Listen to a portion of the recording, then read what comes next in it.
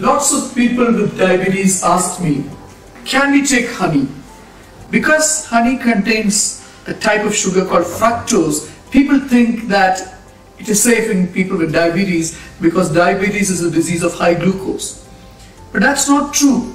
Number one, honey also contains high amounts of glucose, and that glucose can increase the blood glucose levels. Second, fructose also is metabolized in the body and follows a pathway that can potentially harm the body in a similar way to glucose.